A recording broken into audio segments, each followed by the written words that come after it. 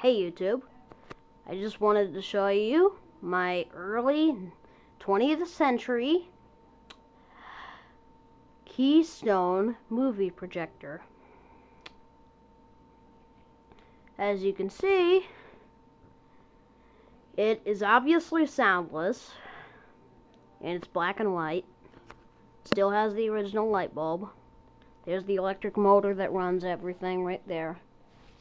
And basically how it works is, okay, it goes, this light right here, well, the light bulb in there, shines through there, goes through this lens, and the film, which is basically a bunch of pictures, makes each different shots, which makes a movie. And what happens is each picture that's made into the film has a picture of each movement that causes, and when a light is shined through it and it's moved through it, it actually looks like a movie.